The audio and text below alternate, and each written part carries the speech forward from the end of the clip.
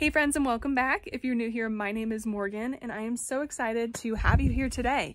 It's been a couple of months since I have taken you down to the garden, so I thought it would be super fun to give you a quick update, show you how things are looking, and also talk with you through some of the game changers that I've implemented in my garden this year so that maybe you can do the same and save yourself a ton of time in the next years to come. So without further ado, let's jump down to the garden. We can't go anywhere without our best friend following us, so she's gonna come to the garden too. All right, so we are in the first area of the garden that I wanted to take you to, and these are butternut squash plants. I only planted 4 of them, so as you can tell, they are absolutely thriving, and this is actually my first year ever growing butternut squash. I have found that they love a lot of water and they love fertilizer. I'll show you the fertilizer that I use after this, or I'll link it down below, but I just use a all-purpose fertilizer that's completely organic and natural. I think it's from Organic Earth, but I'll link it down below, and they are totally thriving just off of those 2 things. So it's a funny story, I actually had butternut squash for the first time, well, that I can remember. Back this March, we went to Idaho to pick up 2 of the goats, and we stopped in Twin Falls and went to this super cute little restaurant downtown, and I had the world's best butternut squash ravioli. And after that meal, I told Sam that I was gonna figure out how to make that ravioli. So here we are. I better figure it out because I think we're gonna have far too many butternut squash on our hands, but I think that's a beautiful problem to have. Next, let's jump to the onions, and that is where the first tip I have is to make a super successful garden and to transform your garden. So let's jump over there and go look at them, and I'll show you what I've done. Okay, so these are our onions, and as you can tell, they are doing absolutely wonderful. You can probably see on the top that there is this brown, so it looks like they all broke kind of. But what that is I actually trim the tops of my onions a couple times a season. And what that does is that actually ensures that they are putting a lot of their energy down into the bulb rather than focusing on the green. So all I do is I go through with a pair of gardening scissors and I just cut the top off and leave about 3 or 4 inches of green at the top of the onion plant. Then I take the onion tops inside and I actually dry them out and I make onion powder. Just in my dehydrator, you just dehydrate them, put them in the blender so they become a powder, and you've got onion powder. So that is definitely a tip of mine to make sure that your onions are growing really big and really nice. You can see, and I need to pull some of these weeds, but you can see down in the root system, these are creating really big and nice, beautiful onions. And that's what we want. Obviously, we don't have a ton of onions planted, so it's super important that we are completely maximizing the onions that we do have.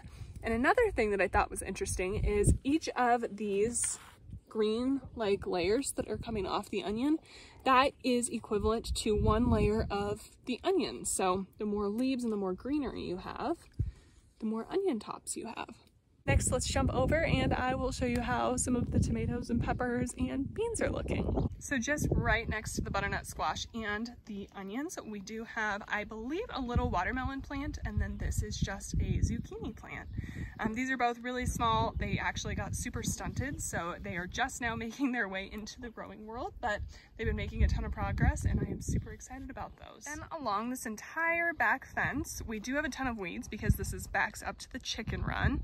So we like to make sure there's enough weeds for them to have some cover. See the little goats over there. But down here we have all of our tomato plants. I did stick with, I think, 25 tomato plants in total. You can see some are definitely bigger than others, and that's completely fine with me. I think they'll make that up here soon. But the exciting thing is, you can see down there, we do have some tomatoes coming on the bigger plants. So super, super exciting, and I'm really looking forward to having some tomatoes. And then over here are just a couple of plants, 2 tomatoes and a bell pepper that I just planted a little bit later. So here is a look at the full tomatoes along that back fence. Next over here we have bush beans. So I'm actually growing, I believe it's Purple Royal that we have over here, and then right here is cannellini beans.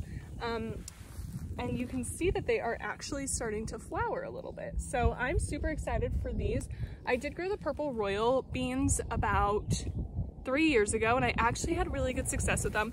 But that was before I knew that there are different types of beans and peas, and that not all beans or peas actually require a trellis, and that there is something called a bush bean, which looks like this, and it is a completely freestanding bean. It doesn't require any trellises or anything like that, and I was so confused a few years back because I couldn't figure out why my beans weren't growing up the trellis.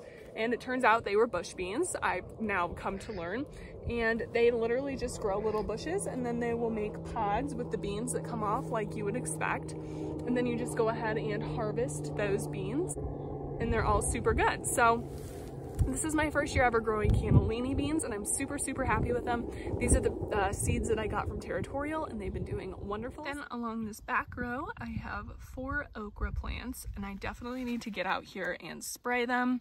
Looks like they are being attacked, and I'll take you out along with that so I can show you what I use to keep bugs off of them. But as you can see here, this plant's doing awesome, and we have 2 little tiny okras. What I did with these last year is I would just take the okras off as they would come, slice them up and put them in a freezer bag, and then I would use them in soups and stews throughout the winter. Then as we keep moving down this way, I do have a few weeds that took over some of the holes that I need to get out, but we just have a ton of pepper plants. So most of these are jalapenos or jalapeno type plants. Oh my gosh, look at how many flowers are on this. So exciting. We also have some cayenne peppers, some bell peppers, and I think maybe a Tabasco pepper if I remember correctly. Is this the plant? Yeah, there's so many jalapenos on that. And then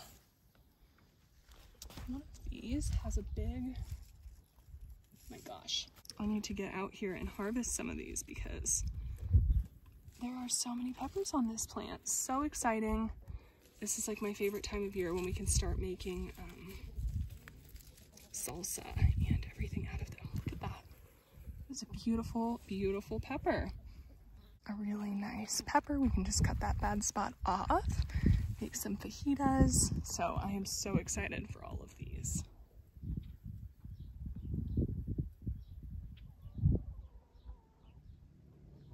So because weed cloth is new to me this year, I did want to leave a section of the garden without any weed cloth.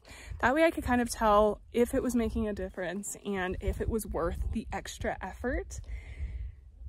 And wow, it has definitely spoken for itself. So if I turn around here, I can show you, this is the section that we just left dirt. I planted corn and carrots in here, and then my life just got crazy and I didn't have any time to do any weeding.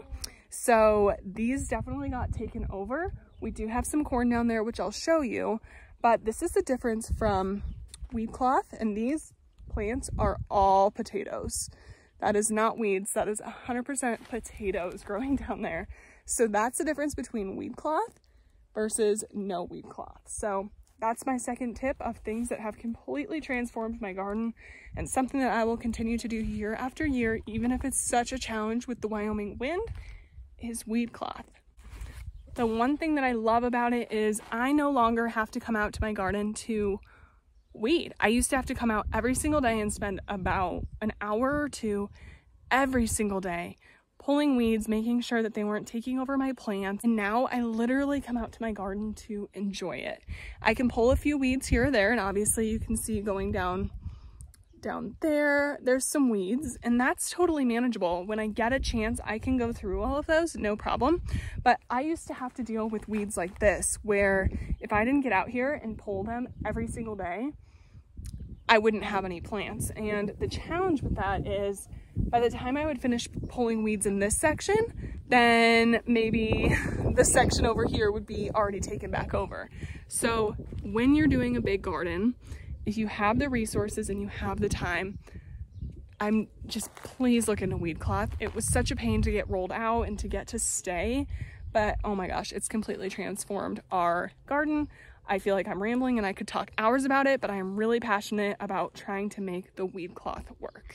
Then over here is just a section of cucumbers. I did have a little bit of a problem getting the seeds to germinate, but I think that's because as soon as I put them in the ground, I just got really busy and didn't give them the adequate amount of water. And so now that we have our watering system all hooked up, everything is really taking off. So you can see I still have a couple of weeds poking through the cracks over there, but nothing that I can't handle. And our cucumbers, I think, are going to make it in time. Then just scooting over here right next to the chicken run, we have 3 cantaloupe plants. So there, here, and there. We've got one giant weed. And then I need your guys' help. I planted something. I have no idea what this is though. It got eaten by some bugs. So I kind of think it looks like a cabbage, but I didn't plant any cabbage this year. So I have no idea. If you could let me know down in the comments, that would be greatly appreciated. And then this is why people always tell you to plant your mint in a planter. My first year gardening here, I just put it in the ground thinking, no way will it come back. It's way too cold in the winter, and there it is. I never water it and it is thriving. So there's our little mint. Okay, so first of all, can we appreciate that beautiful sunset? Wyoming always has the best sunsets.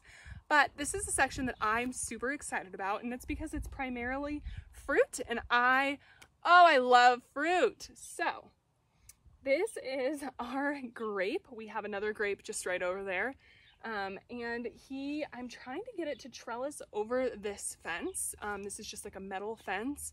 For some reason, it will not grab on. It just keeps wanting to grow that way where I don't have anything for it. So I'm gonna have to figure that out, but I'm so excited that we actually have grapes that are, I wouldn't say they're thriving, but there's a chance that they will make it. So I'm super excited for that. It's just a seedless purple grape called Reliance. And it's supposed to be hardy up to -20 Fahrenheit, which is right on the edge for us. But I think there's a chance that it will make it. So fingers crossed for that little guy. And then sprinkled all over behind me, we actually have a ton of raspberry plants. So you can see here, this is one of our smaller raspberry plants, and there's a ton more over there. But I think from the time I was probably 7 years old, I have begged my mother to let me have raspberry plants, and she always said no because she told me they were going to take over the yard and ruin her landscaping. And so now that I have my own garden, she can't tell me no. And so now I have raspberries taking over and ruining my landscaping, and I absolutely love it. So we do have a few raspberries on some of these. These are only about 2 years old. They just started really going last year. So let's go try to find a raspberry and I will show you how they're looking. Okay, here you can see some of our raspberries. They're scattered all over in this plant. And oh, I'm so excited for them. We have gotten to snack on a few of them and they are so, so delicious. And then just on the other side of the fence from the raspberries, again, please don't judge all of the weeds in here, we have our orchard trees, and these have absolutely taken off again as well. So this one over here, this is a cherry tree. It's a dwarf cherry, so I should be able to get a net on it as once it starts producing. Then we have a Fiji apple, I believe it is, and a Honeycrisp apple. The thing that has completely changed the game for my orchard trees is these, I know they're hard to see right now, but these wooden boxes. So they're kind of like moats, and we just fill them with a lot of water, and that way the roots of the tree system are getting a ton of water. You do want to make sure that the moat is about the same size, as the leaves go out on the tree. That way the roots under the ground, as they branch out, they continue to get adequate amounts of water. But putting these moats in and making sure they always have a lot of water have completely changed the game and have made these trees grow so much over this summer.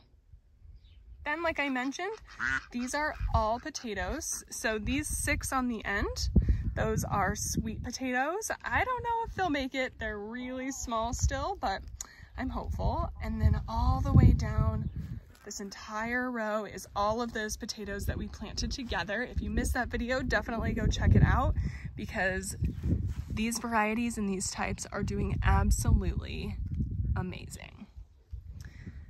Then right behind that, like I mentioned, I have had no time to weed, so please don't judge all of these weeds. I know I need to get them out, but these are all corn. I have a few popcorn, majority are sweet corn in here.